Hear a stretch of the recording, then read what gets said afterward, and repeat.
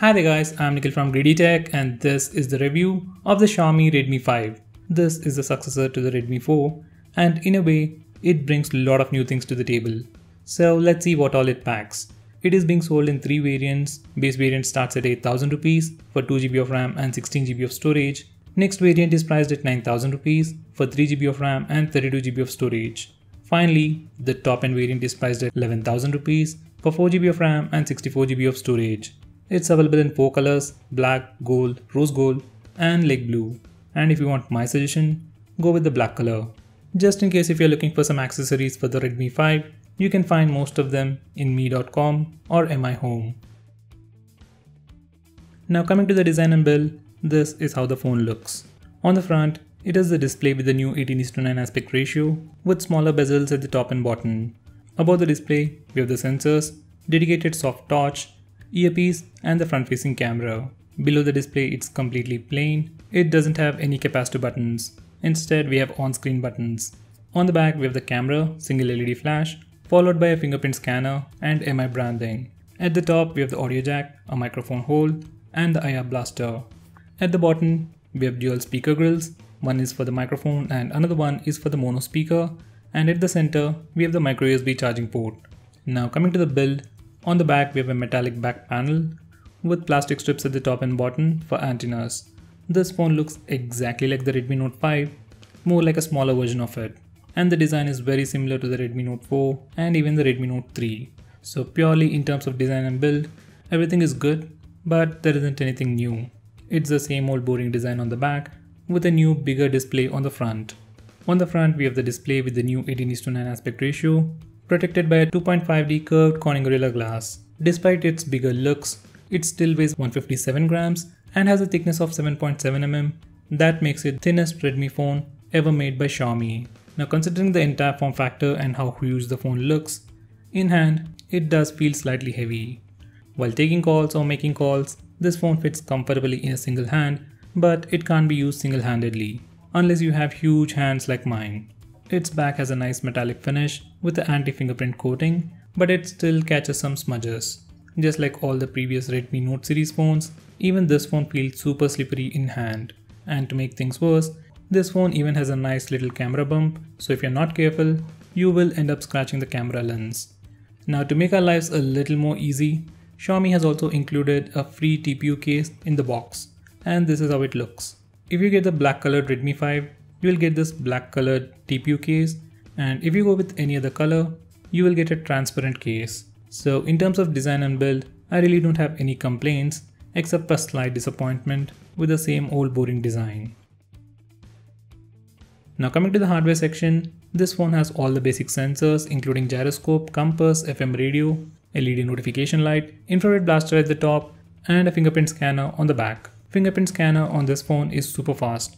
Definitely the best in its price segment. But sadly it comes with only one gesture.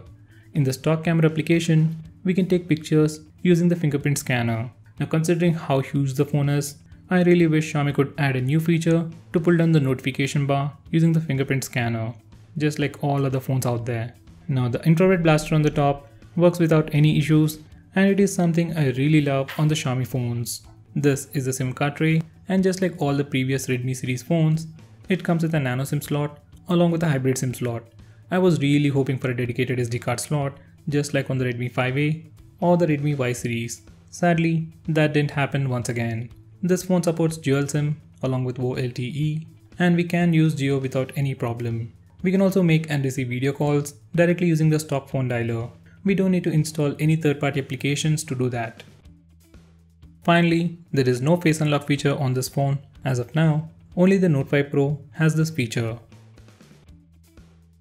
This phone packs a 5.7-inch IPS display with HD+ resolution in the new 18:9 aspect ratio, covered by a 2.5D curved Corning Gorilla glass. It has a maximum brightness of 500 nits and sunlight legibility is pretty good. Display looks slightly warm, color reproduction and viewing angles are all good. Now there is something really interesting going around at the corners of this phone. Unlike other phones in its price segment, this phone comes with curved corners, which is a rare thing to see and just makes the display look more premium. Or maybe it's just my thing. I really love the curved corners on the edges. For regular day-to-day usage like using Facebook, Instagram or checking mails, I didn't notice any pixels. Even while watching videos, I didn't have any issues with the display, but while playing games like Modern Combat 5 or the Asphalt 8, the display felt pixelated and I wished it had a better display. Except for that little disappointment, I really don't have any complaints with the display. Now coming to the good things about the display, we can change the contrast and color temperature of the display. It even has reading mode to protect your eyes at night. Now finally, Xiaomi gives us some nice software features like the option to hide the navigation bar and using a quick ball for navigation, and that gives us a much more immersive experience while using this phone. On the rear, this phone sports a 12 megapixel camera with f2.2 aperture and a single LED flash. On the front, it sports a 5 megapixel camera with a dedicated soft LED flash. I have posted a dedicated video for the camera review, check it out for more information, but here's the gist. Rear camera on this phone is really good, at least for the price. Colors are to the warmer side and it overexposes a shot, but capturing speeds, sharpness, focusing speeds are all good. Dynamic range in HDR mode is really good. Low light performance isn't all that impressive. Almost all the pictures come out to be very soft, but color reproduction is good. Now coming to selfies, they are slightly wider than Redmi Note 5, but not all that wide. In good lighting conditions, it does take some good selfies, but they aren't the best in the price segment. Now coming to video recording, we can record video in 1080p using the front and rear cameras, but there is no stabilization. So the footage from the front and rear cameras is very shaky. Footage quality, focusing speeds are all pretty good. So to wrap it up, cameras on this phone are good, but not the best in the price segment, especially the front-facing camera. For low-light selfies, it uses a dedicated soft light, and it seems like a huge improvement from Redmi 4. But in reality, it doesn't help all that much.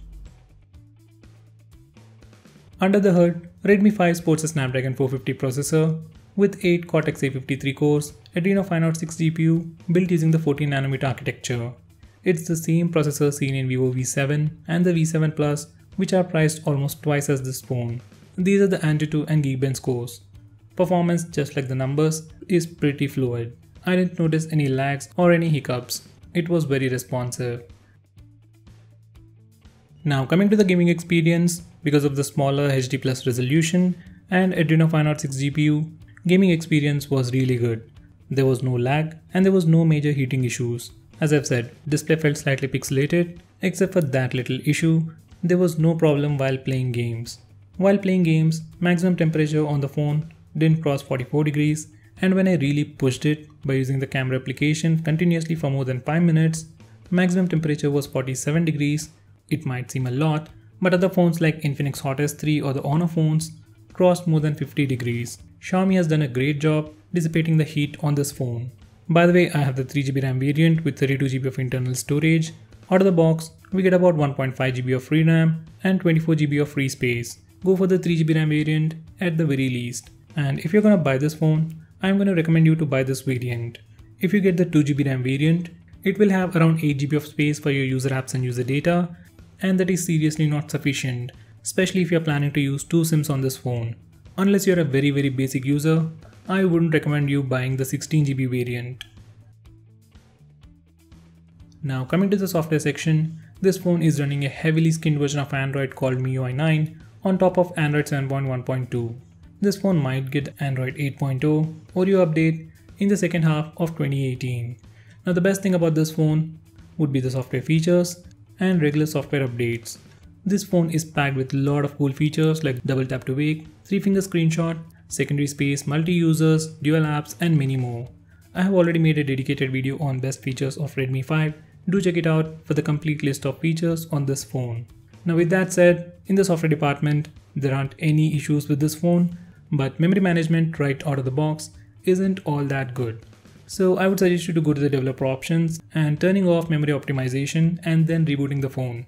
Once you do that, memory management will improve a lot and your phone will perform much better. So to wrap it up, in the software department, as of now there aren't any issues and this phone is packed with a lot of cool stuff. Now coming to the audio department, though it has 2 speaker grills at the bottom, it only has a mono speaker under the right grill. It is loud and audible, but not the loudest in the price segment. Now coming to the audio experience on the headset, it's pretty much average, just like any other phone out there. Now coming to the battery segment, This phone packs a 3300 mAh battery, comes with a micro USB charging port, and comes with a regular 10 watts power adapter in the box. By the way, it doesn't have fast charging, and it takes around 2 hours to charge the phone completely. Now if we compare this phone to the Redmi 4, which came with a 4000 mAh battery, yes, it's a slight letdown, but this phone comes with a Snapdragon 450 processor built using the 14nm architecture. So it is very power efficient and you will get very similar battery life. On average, I got around 5 to 7 hours of screen on time on normal to high usage, and no matter how I used it, it definitely lasted me a day with at least 20 to 30% of battery left. So you really don't have to worry about the battery life with this phone.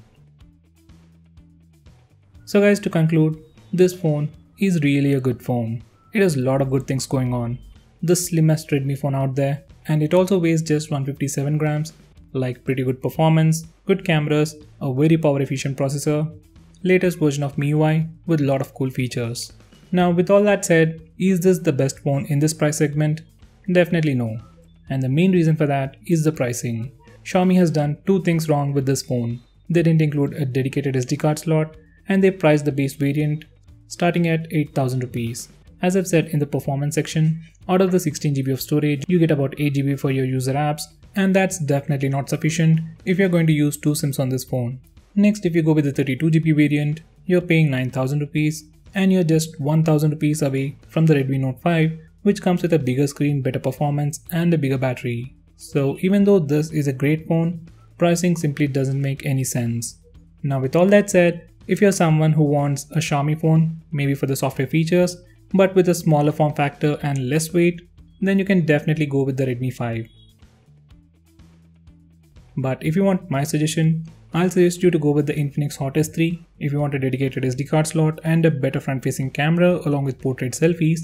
Yes, in terms of performance, Redmi 5 will be slightly better, but Infinix was also pretty good for the other features it offers. Now if you don't mind the bigger screen size and a slightly heavy phone, you can go with the Redmi Note 5 priced at 10,000 rupees. You can also consider Honor 9 Lite if you're looking for portrait mode for the front and rear cameras along with a smaller and a lightweight phone. So guys, what do you think about this phone? Will you buy this phone or any other phone?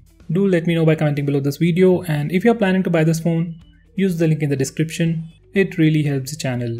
If you want us to make any specific video, tweet out to us with the hashtag AskGreedyTech on Twitter and we will try to make it as soon as possible. If you like this video, hit that like button and subscribe to our channel to see more cool videos on tech. I'm Nikhil from GreedyTech signing off. Have a nice day.